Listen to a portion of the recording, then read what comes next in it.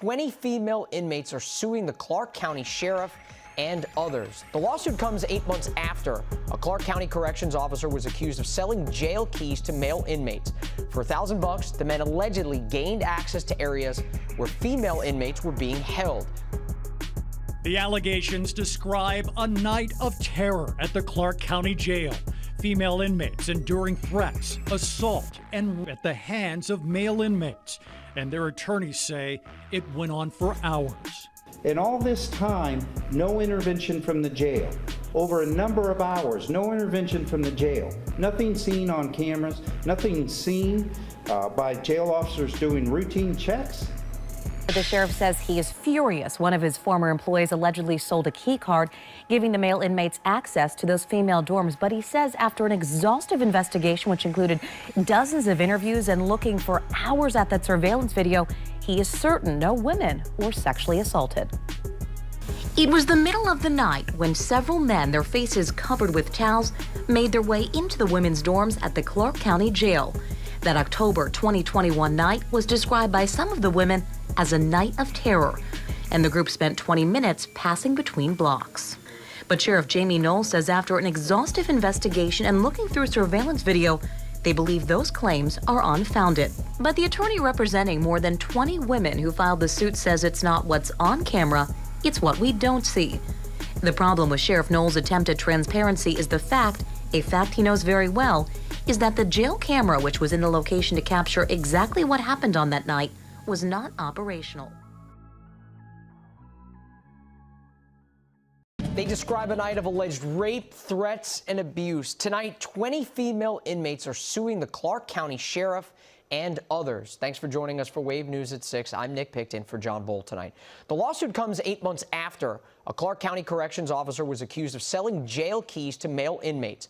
For $1,000, the men allegedly gained access to areas where female inmates were being held. Wave News reporter David Mattingly tells us why the women are now seeking damages. The allegations describe a night of terror at the Clark County Jail. Female inmates enduring threats, assault, and rape at the hands of male inmates. And their attorneys say it went on for hours. In all this time, no intervention from the jail. Over a number of hours, no intervention from the jail. Nothing seen on cameras, nothing seen by jail officers doing routine checks. You can't imagine, none of us can imagine who weren't there, how awful this really was. October 24th, 2021, jail officer David Lowe allegedly sold male inmates keys to access the female pods in the jail.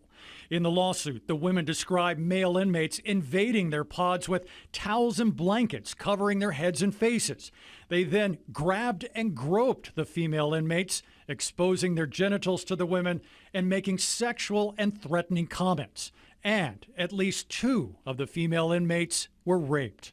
After a review of video surveillance, Lowe was arrested and fired. His case is still pending. But afterward, the women allege they were put in holding cells, questioned by investigators, put on lockdown, and forced to sleep with the lights on. Their attorneys want to know how thoroughly the department investigated the men. I don't know if I will use the word cover-up, but I think it was neglected to the extent that they hoped it would go away. The Clark County Sheriff's Office does not comment on pending lawsuits. According to the interview we had with David, these are the officers who were on duty. The supervisor was Sergeant Mark Meyer, who would be solely responsible for the entire crew for that shift.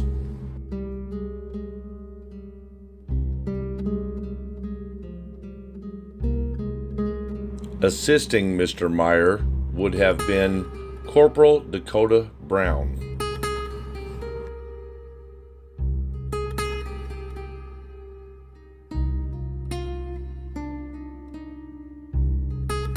And although the lying, derelict Sheriff Jamie Knoll has been telling everyone that there will always be 2 people in the area known as the main control room, which is the monitoring station, would always have 2 officers in there at all times.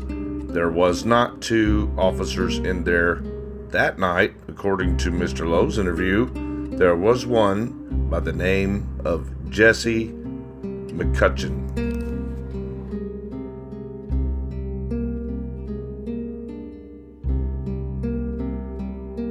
And as far as for the corrections officers, between pods 1 through 4, the way those officers conduct their shifts is that if you were a corrections officer and assigned to a pod for the first half of your shift, there would be a corresponding pod in which you would work for the second half of your shift.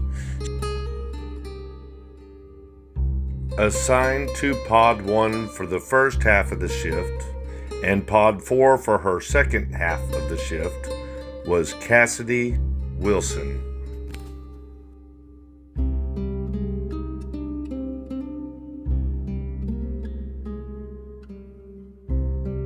And Cassidy's partner for the day was Caleb Boger.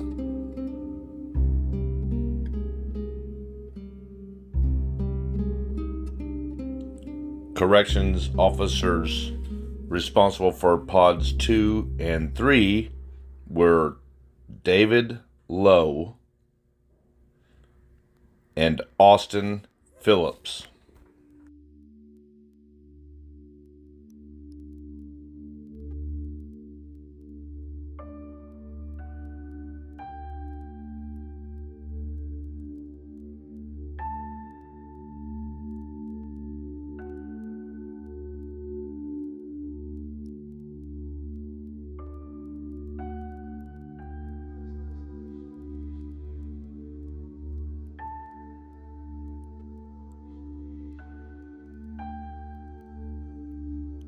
According to the women's lawsuit, the information that has been recorded would suggest that these women were punished shortly after they were raped.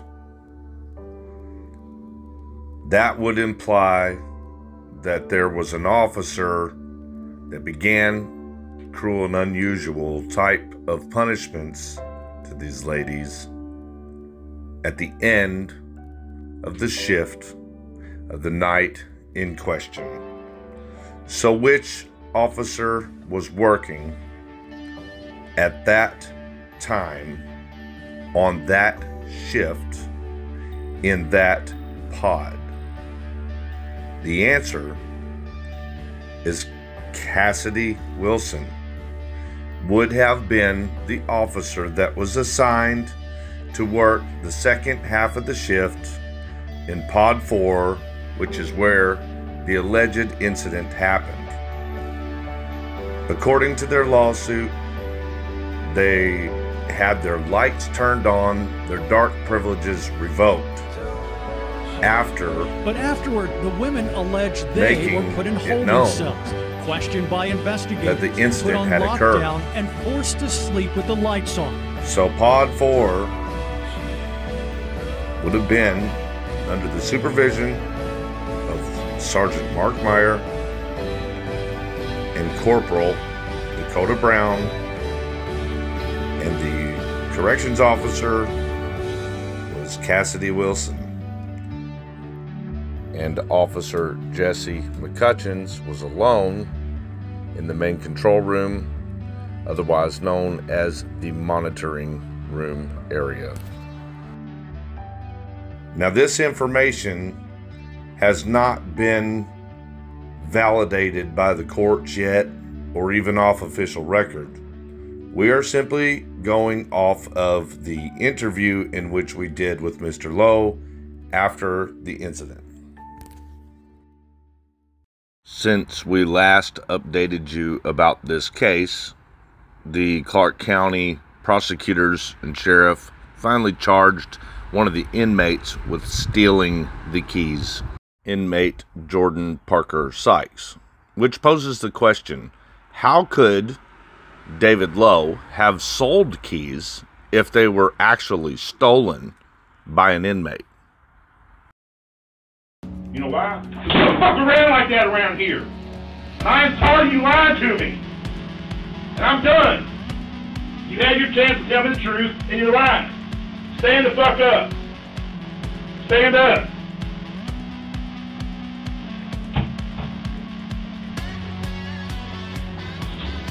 You want to tell the truth now? That's all I want.